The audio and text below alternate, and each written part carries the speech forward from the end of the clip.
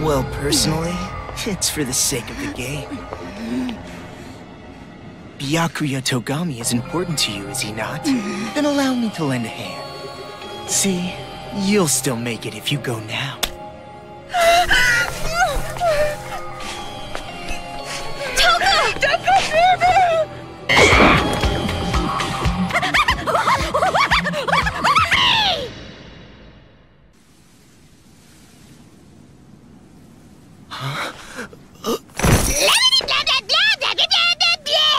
Shut the hell up, you lanky, wavy-haired bastard! Oh right.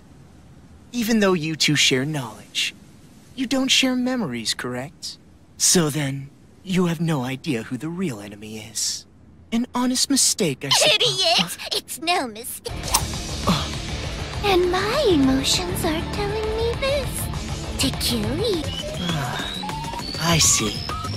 So you've decided to stop taking advantage of Komaru Naegi. Is that friendship? Huh? To travel the harsher path, for the sake of protecting your friend. Such beautiful friendship. I truly think it's a splendid thing. But aren't you a serial killer? You're an aberrant who has no problem taking lives to satiate your own lusts. For someone like that to say things like friendship or friends, do you not find it strange? Or even shameful?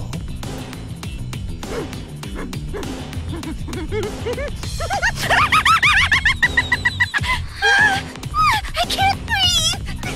Friendship! Friends!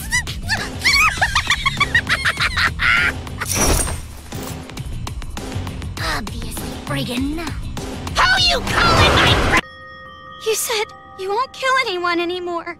If you keep your promise, you can be an official member of Future Foundation. You're probably wasting your time. I mean, after all, she knows she needs to kill me. That's right. I betrayed you. I betrayed you, you know?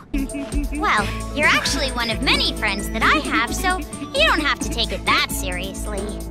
You bring that up now? Let me have this moment a bit longer, jeez! Well, Just kidding. guess it turned out So all not right. funny! Oh, you're awake?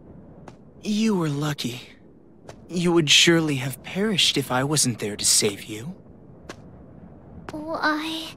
I changed my mind and decided to stay in this town a while longer. And while I'm here, I figured I should see this through to the very end. That's not what I meant. Oh, you mean why I saved you? Because I'm the same as you. I'm disappointed, with endings that waver between despair and hope. I wish a real war had started.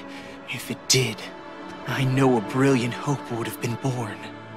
That is why I allowed myself to be captured after all.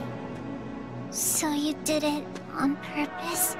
But you aren't finished yet, right? Nothing has really changed since you began. So I need you to continue working hard, so that a splendid hope may be born. You have tasted the bitter despair of having your meticulous plan fall apart around you, so I know you can do it. Really? Which side are you on? Does it even matter? Anyway, why don't you be the successor for now? If that is your intention, I will lend you a hand. If my schedule allows it, of course. There is somewhere I need to be later. What do you mean? I shall raise you to be her copy.